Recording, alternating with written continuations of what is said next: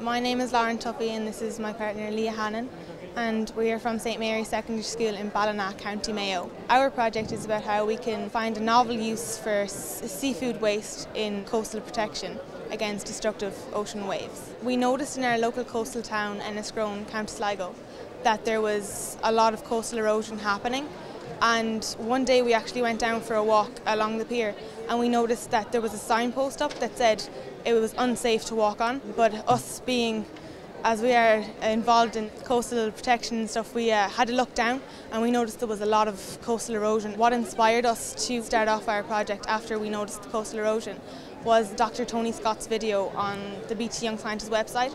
So he talked about how using the experimental method, and what we did was we asked 3 questions. So can we incorporate seafood waste in coastal protection, and can we make a structure that will prevent coastal erosion? By incorporating seashells into it, we're benefiting the habitats in the sea, so in the intertidal zone, so it'll be crabs, crustaceans and living organisms that are there. We now know that according to the Bruin rule, if we are going the way we're going, that 192 kilometres squared of Ireland will be lost to the sea by 2100. So we want to, keep Ireland safe and above water.